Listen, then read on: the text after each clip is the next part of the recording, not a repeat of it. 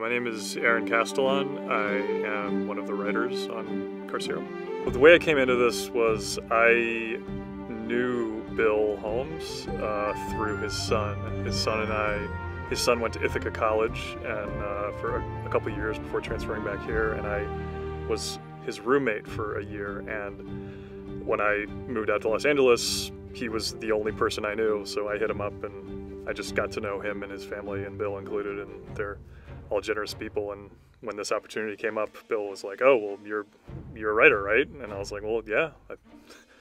So, I mean, basically, it was just like the opportunity of like knowing Bill and having done a lot of writing that, like, you know, he just gave me the opportunity, and I was excited to jump at it.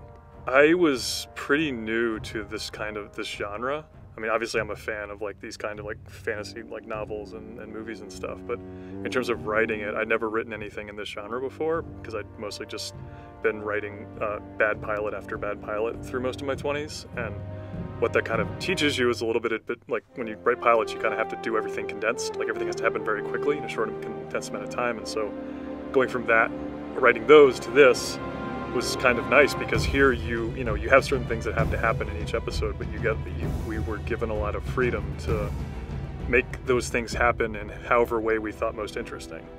And so that's a credit to, like, Shane kind of letting us operate however we felt like operating. I mean, for me, I just love like the thing that's drawn to me to writing or telling stories in any capacity is just like care at the people. Like, I'm endlessly curious about people and how they do the things they do, why they do the things they do, and things like that.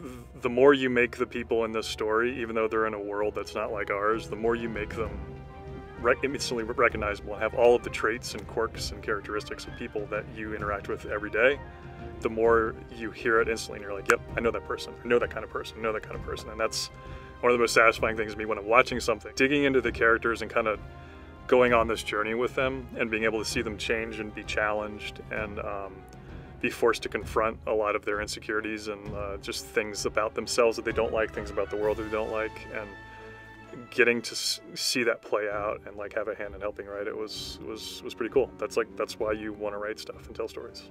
I don't know, just I hope you enjoy it. Like I hope it's you get something that makes you laugh, makes you sad, makes you angry, makes you download the next one. For fuck's sake, just download the next one.